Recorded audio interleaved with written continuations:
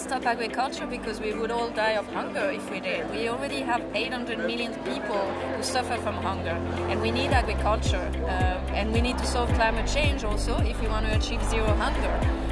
But agriculture can be part of the solution. Agriculture can reduce emissions, and we can also stop wasting our food. We can produce more food with less resources. And agriculture can be part of the solution also because we can store carbon from the atmosphere into agricultural soils. So Feeding India is a youth-run not-for-profit that works at solving hunger, malnutrition and food wastage by redistributing excess food from restaurants and local eateries such as weddings and functions. We actually redistribute this food to people in need. And with an army of 8,000 volunteers working in 55 cities, we've served more than 10 million to people in need. That's what Feeding India is about.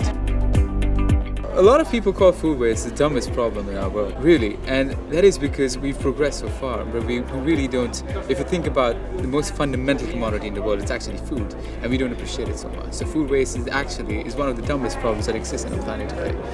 The best part about solving food waste is that individuals can do so much. Simply buying food which is more sustainable, greener products, which is more local products which are produced within their own cities or countries. I feel there's simple call to actions for people to take no matter where they are, what to do.